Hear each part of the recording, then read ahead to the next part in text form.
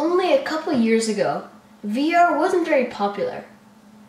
And now, in these past 2 years, VR has become one of the biggest sources of entertainment and gaming. I just picked up my own VR headset just recently. But there was one major problem that I had with my headset. The fact that I had to get a PC and have a wire running to the PC in order to have a good performance gaming setup. That required that wire to run underneath my feet. Now, it was fine when I first started playing, but when I started to play more 360 games in VR, I figured out that the wire was really a struggle and was really affecting my gameplay.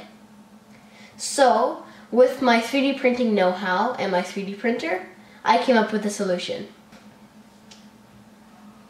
My solution was to create a vent bracket that clips into the vent. The vent has little air slots which allow the air to flow. So I was able to 3D print a little bracket that slots in there. I screwed the two pieces together and it stuck. Then I created a little hole at the end so I was able to swap out modules because I knew that the first module wouldn't work. For example, this is the first module. Obviously it didn't work based on the certain reason that the wire would slide through whenever I would duck down in the VR game. It would pull some of the wire down, and then when I stood up it would sag, which was a really bad issue.